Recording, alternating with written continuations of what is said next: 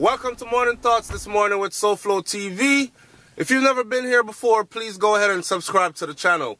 Then click that button, which is a bell, which will notify you every time a video is uploaded to this channel. Welcome back, everybody. Happy Monday. Today is Money Making Monday. Big up to all the people who had a weekend off and you enjoyed your weekend thoroughly with the family. All the fathers who were surrounded by loved ones, especially your children. It was Father's Day yesterday. Today we're back to work again and no school, it's summertime. So big up to everybody. This Morning Thoughts is a story about, the theme for this morning is this: help somebody today if you can. Because you don't know just how far that help will go. Some people just need a little bit of help. And with that little bit of help, they can do so much. They can accomplish so much. So this story, remember the story about the lady that from St. Thomas in Jamaica that was beating her daughter? And she was beating the daughter. On video, she actually hit the daughter with the long machete blade about 20 times. Literally, about 20 times. And people were saying, Lord, she gonna chop her. Is she chopping the little girl or is she hitting her? And then they went on to say stuff like, Mummy's skillful with the machete, man. A country woman with her machete. She never chopped the little girl, but she could have chopped her. And a lot of legal woes came out of it. Her children were removed from her. The last story I read on it was this headline that said, 5 years more without her twin daughters for the machete mom. That was the decision that was made in a court case involving the St. Thomas woman who was seen on video viciously beating her 12-year-old daughter with a machete. Now remember, the little girl, after she get about 20 licks, even the dog that jumped in the video, she'd lick all the dog with the machete. Arr, arr, arr, arr. The dog went running. I did a video on it and I did the humorous side of it at the time. How the little girl take away herself faster than Usain Bolt. Licks, I tell you. And she was feeling, you know, when them beat your country and you feel up your body. Because you can't believe that body part is still there, or the lick so hot you feel like piece of you missing with the lick. The little girl ran like she was running for her life. People were outraged, right? That story has taken a beautiful turn. And I'm going to tell you that story in a minute. Check it out. Before I go there, though, let me say, I had videos at the time that people sent me of the little girl. Pull out her breast them, bare titties, on camera. Pull out tongue. I talk about she suck, like showing up her body parts on camera.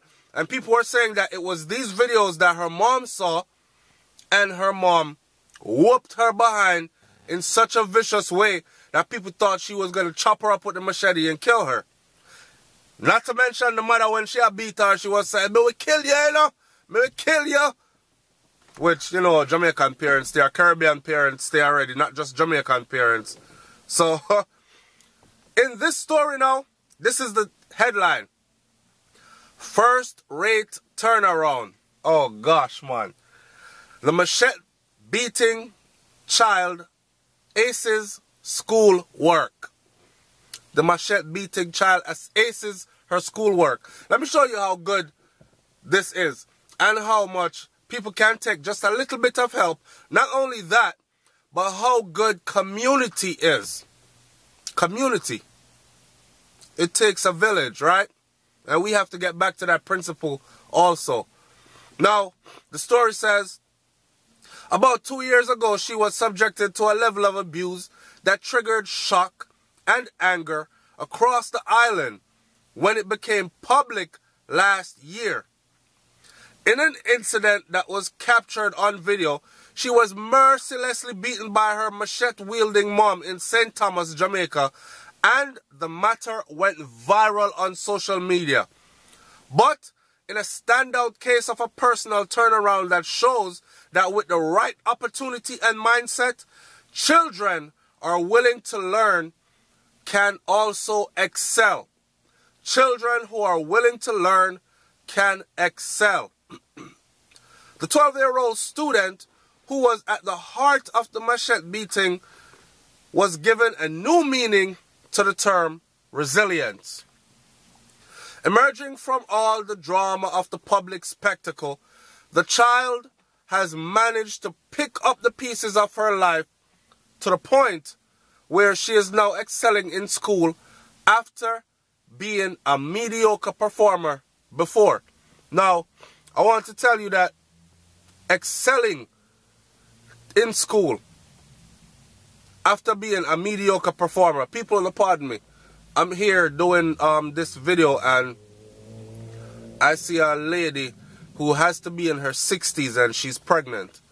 So, but it just took my attention away. But anyways, emerging from all the drama of the public spectacle, the female child has managed to pick up the pieces of her life. Now, check this out. Let me show you how good she's doing. Reports reaching Loop News, big up to Loop again, are that since the dramatic incident, a number of Jamaicans have provided assistance to the family. So, shout out to all those people who have provided assistance to the family.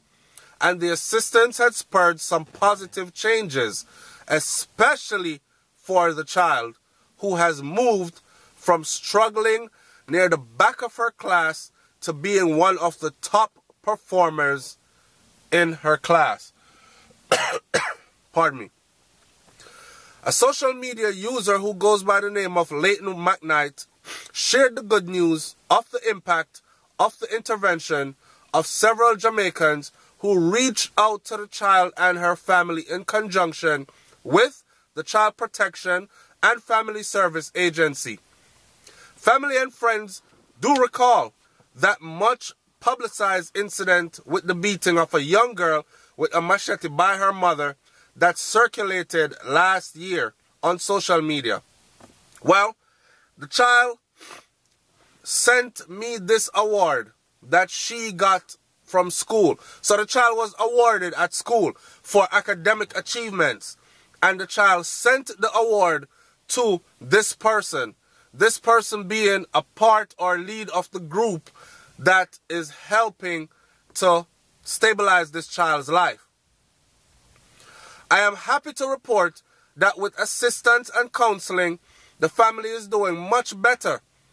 Though things are not perfect, said the user of Twitter, just by being able to go to school regularly, she was able to move from 18th, 18th, 18th in her class to 1st in the first 3 months of help and support. Please keep them in your prayers. This is a testimony as to how a little help can change lives. Thanks to those who rose up beyond just condemnation and actually reached out and helped, especially a well-known artist and Child Protection and Family Service Agency, McKnight concluded. Now, here's the thing. Doreen Dyer, the St. Thomas woman who was captured on the video beating the children, was eventually sentenced to 3 years of probation with parental counseling and anger management. Her twin daughters, including the victim of the beating, were also ordered to remain in custody of a relative until they became adults, but with the mother having visitation rights. This was after Dyer, who was 44, pled guilty to cruelty to her child in the St. Thomas Parish Court. The charge was laid against her after the video showed her clad in just her underwear. Remember, that was the viral part of the video. Mummy did only have on her panty. Big titties, them swinging naked and beating the daylight out of the child with a machete. And Mummy had came on and said that she was just frustrated and overwhelmed. And a lot of people ridiculed her and said, stop have picnic where you can't take care of, because that's one of the big problems in Jamaica. These women breed up for a bunch of men. A lot of them have multiple men to their children. So them have 5 picnic and 4 baby daddy. And none of the men are involved, which in her case, she had multiple children and different fathers for the children. And none were involved. And she was struggling and she was frustrated, right? And plus to see what her daughter was out there doing after she begged and pleaded with the child to see her child show up at 11 or 12 years old on social media with titties out and all these things. So she was frustrated and she drastically beat the child, and people ridiculed her. Now, I must commend my social media, my SouFLoTV audience, because a lot of people on SouFLoTV actually reached out and said, SouFlo, please, please, please find that child immediately. Get in touch with her, and we have barrel that we want to send. We have money that we want to send, resources we want to send to them, and so on and so forth. A lot of people got in touch and made things happen, and see there, the little girl made a big turnaround. She is actually lead of her class, first place in her class, and doing very well, right? So, big up to everybody out there who did do something to help other than just fling stone at the problem, right? And it goes to show that we as a community can make a difference when we come together and contribute, all right? So, I love this story this morning, and it goes with my message for today. Help someone, because you never know how far they're going to take that help. Some people just need a little push, a little bit of help, and then they can set the thing back proper for themselves. Not everybody is a throwaway case. All right? And it also goes to show that we need to do more than just condemn. If we can help, help. $1, $1, you know. For those of you who live in the USA, 4 quarters is better than nothing, and it's better than just your ridicule, and it goes a long way. In a lot of instances, you might be comfortable living and you can't see how $1 could help a situation, but for those who are in need of that dollar, trust me, it goes a long way. So, big up on yourself for all that. Leave your comment in the comment section below. Let me hear what you think about this one. Go off today and have a wonderful and prosperous day, man. Alright, and set the pace for the rest of the week. It's SouFLoTV. You already know. I'm up out of here. Stay tuned for the video that's coming up. And also, make sure you go subscribe to my wife's channel. That's Brains and the Beat on YouTube. I'm out. Peace.